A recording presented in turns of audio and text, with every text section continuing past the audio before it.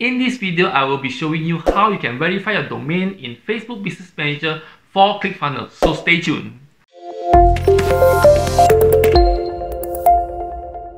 Hi, if you are new to this channel, this video, I'm Ken and I talk about digital marketing entrepreneurship. I help business owners to grow using digital marketing. So if you're interested into topics like digital marketing, entrepreneurship, funnel building, Facebook advertising, do consider subscribing to this channel. Turn on the notification bell so you don't miss any of my future video.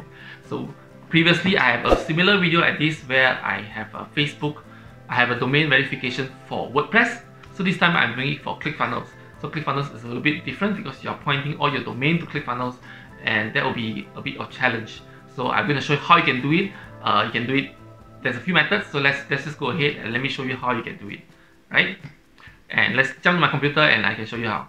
Alright, it is similar with the video that I have for WordPress where I help to verify the domain in WordPress.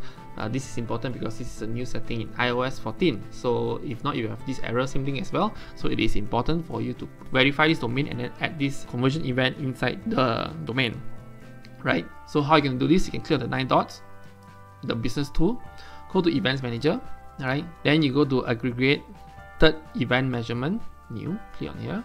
Then you go Configure Web Events. Then they open up the web event configuration here. All you have to do is just go to verify domain.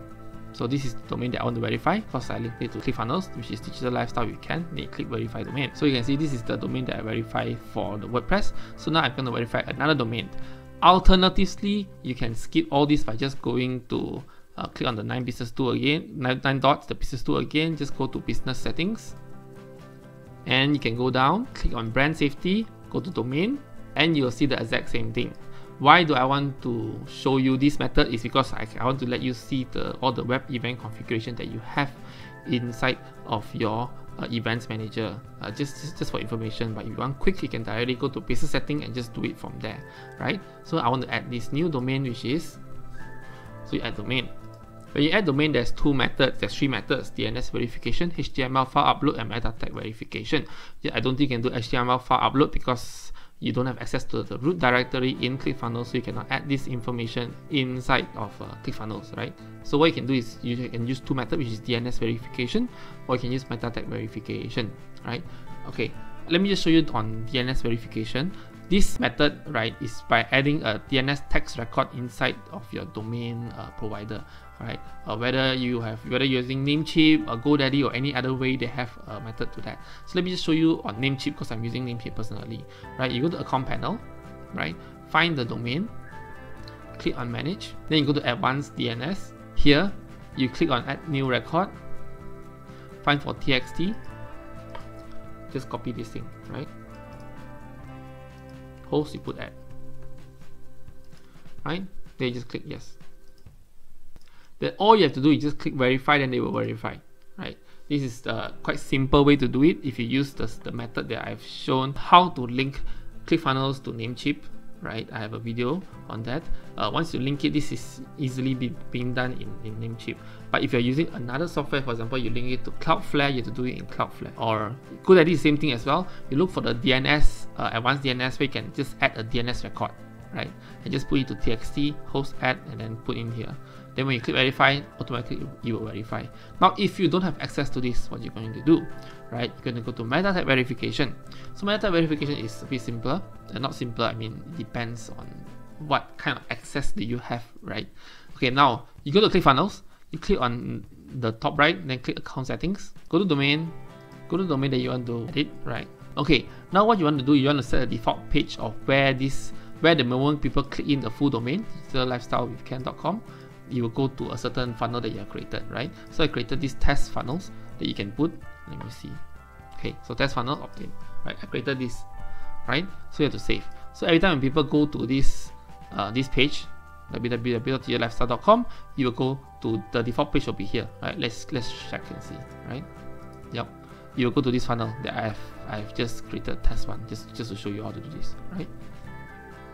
Now what you need to do is go inside the funnel. This is the funnel. Go and edit page.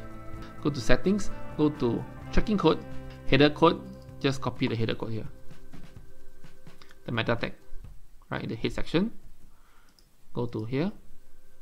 Close. and then you save.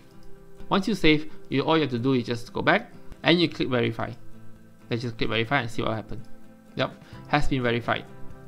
Right, done. Then now you don't see it, you just have to refresh, and you can see it is now verified. There's no verification pending, it's verified. So this is how you can do it with Clickfunnels, right? But the important thing is you have to link the default page to the page itself, because they check on your root, right? Not on whatever that's inside here, right? So sometimes when you put in here, yeah, they may have some difficulty. So make sure you link it to the main page, and then when they found the code, then you'll be there. After that, you can just delete the code. Alright, no problem on that. The important thing is for the Facebook to know that you have access to this domain, so that you are not doing any fraud and things like that, right? So next, now important thing is to add events manager. So now you have to refresh. Go back to your events manager, just refresh it. As you can see, it's verified. So but you need to assign event. Just click on it, go edit events. This will take 48 hours, no problem. So add events. Okay. Same thing as well, for this event to be added, you need to have a pixel running.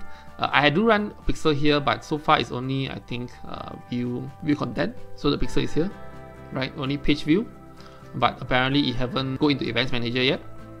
So the moment your event manager receive all these events, which will take around 1 day or 48 hours, which is written here, right? Then after that, you can just add event, then it will show. Right, you click on here, choose the pixel that you wanted to have it, and then you choose the event, whether lead or view page and things like that. You'll be available here. So the moment once you assign your domain to an event name, this error message will be gone. Right? I hope this is helpful. So this is how you can easily get your domain verified with Clickfunnels. Yep, that's it. That's how you can have your Facebook domain verified for Clickfunnels. So now whatever funnels that you run using Clickfunnels, at least the domain is verified, then it will be easier in case next time when iOS 14 comes in, or it's already in, but when they fully implement, at least your funnel won't have problem, right? So at least you get the domain verified first. So I hope this video is helpful, especially for most of you Clickfunnels users. So if you have any information, any questions, feel free to put in the comment section below. You can hit me up and all my social media platforms if you want to chat with me to talk more about funnel building and things like that, right? I hope you like what I share. So do consider subscribing to this channel, turn on notification bell so that you don't miss any of my future video. And if you find this useful, feel free to share to other people as well, right? Give me a like into this video as well. A lot of us, but I believe this video does benefit you somehow or rather if you're watching this, alright? And with that, thank you very much, and I see you in my next video. Subscribe. Goodbye.